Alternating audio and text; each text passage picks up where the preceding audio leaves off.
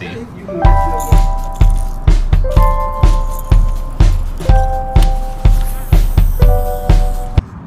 Well, it's really hard to predict what's going to happen today, but right now my goal is to catch a largemouth and a smallmouth, preferably on 2 different techniques.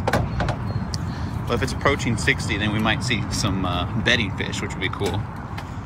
54, and this is the main lake. When I'm back there, I'm actually going to try to mimic a stickleback. This is a crawdad pattern, but it's got stickleback colors and it's got perch colors. And the way it moves is much more indicative of a stickleback than anything else. I'm gonna use that. I'm gonna do the Ned rig, which is always a good one to use. This is like a 1/4 ounce. It's a regular jig, but small. That's good for smallmouths. Largemouths are gonna suck it up too. Chatterbait, and then a Senko for skipping up under docks. Let's go fishing.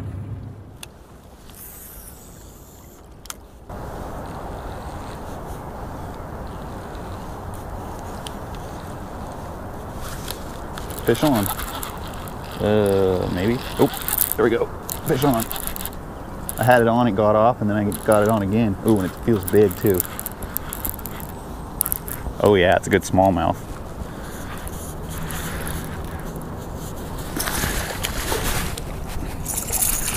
Might shake my hooks, but I hooked a fish really, really quickly. I hooked him once, he got off, and I hooked him again.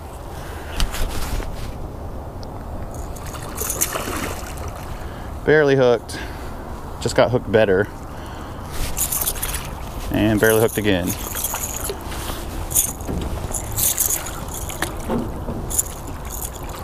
Man, I'm gonna have some trouble if I catch a fish bigger than this. Check it out though. A gnarly looking pre-spawner maybe? Yeah, it's pretty fat. I hadn't been fishing very long, and I hooked into this fish. I'm not gonna weigh it. I think it's probably 3 pounds, 2 ounces. It's a pretty good smallmouth. Gotta be the biggest smallmouth bass I've ever caught on a rattle trap.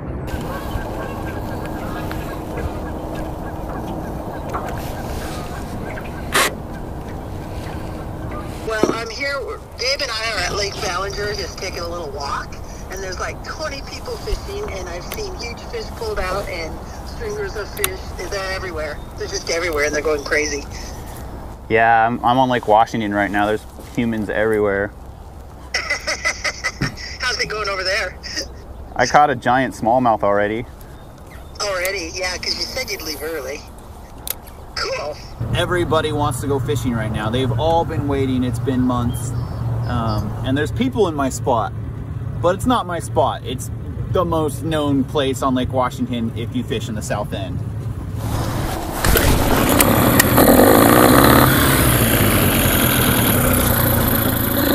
Man, I could smell the COVID from here. So now I'm trying to mimic a sculpin. There's probably 5 different sculpin species out here. They all get pretty big. This is definitely half the size of the big ones that you'll find. You gotta keep it near the bottom to imitate a sculpin.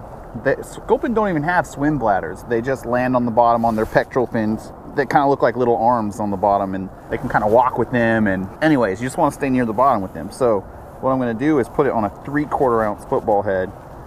Not a lot of fun to lose these things. That's a lot of lead to lose when you snag up, but it's worth it. And what I'm going to do is actually bite off the head so that the fat part is flush with the football head. But it's a pretty compact bait. I'm definitely targeting smallmouths with this approach, but that's only because I'm fishing really deep water. Largemouths like to eat sculpin as well. And there you have it, the sculpin.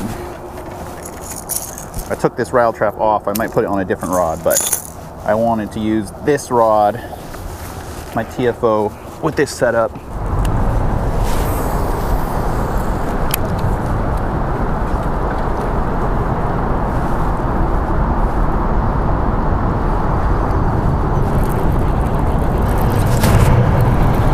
Man, I wasn't even doing anything. Yeah, I just let that thing settle to the bottom and this fish sucked it in. He's off.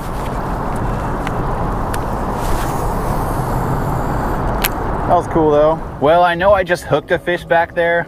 But I'm moving because over there was really loud, a lot of traffic noise. And it was also really windy. I was just drift fishing, which I will do if I have to, but I think what I'm gonna do is find a bay, find a little warmer water, and get out of the wind. I'm definitely fishing stuff I've never fished before, which is fine because I really don't know anything about Lake Washington. Hopefully I can figure it out somewhere where I've never caught a fish before.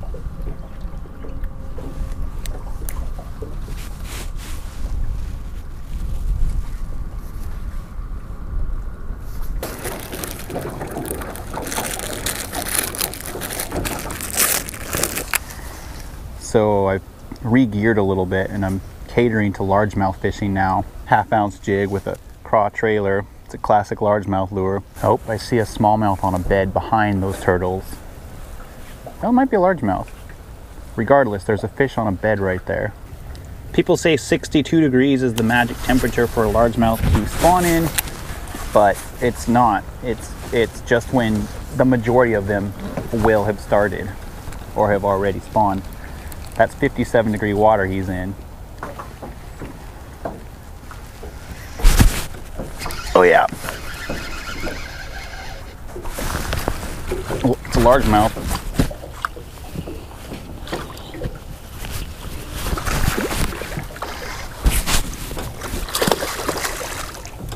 Hope he stays hooked because I wanted to catch a smallmouth and a largemouth.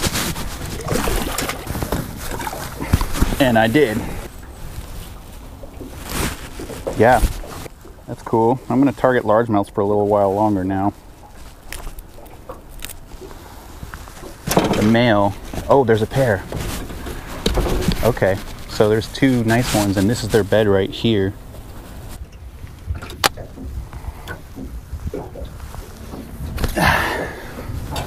You know, it's really satisfying being able to call your shots. I came back here and I just couldn't see there being anything but largemouths. There's a couple others that are bigger than this, so I might try to catch them too.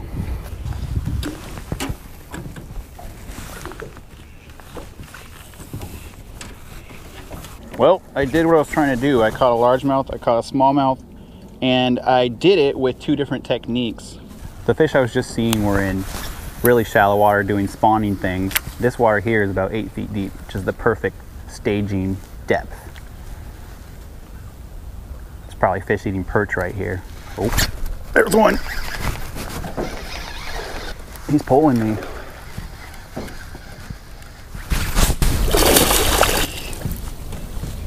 Way to make me look good, bass. Oh, I missed that. He's in 7.5 feet of water.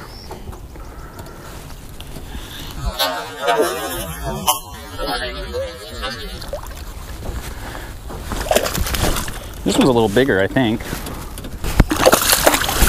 Oh yeah, that one's bigger. Sweet. It's cool to get on a largemouth bite in Lake Washington, just because there's not as many largemouths here as there are smallmouths.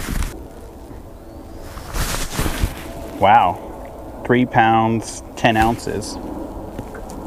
Really fat fish, came out of that dock right there. Man, there might be a lot of largemouths around right now. So yeah, same area but totally different approach. This fish, very, very ready to spawn, but it wasn't actually starting to. That's why its fins are so intact and so fat. It's just trying to get fat so it can spawn. And that's why I ate my jig. Probably in most circumstances this fish went to bit. So yeah, I'm gonna let it go.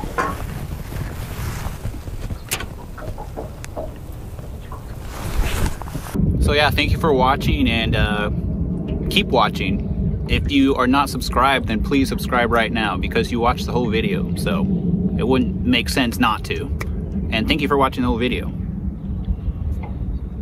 Until next time. Lake Washington is huge and we can really spread out. The fish really spread out too, so it's not really a big deal. I have lots of options, so give me a second and maybe I'll figure something else out. Let's go fishing.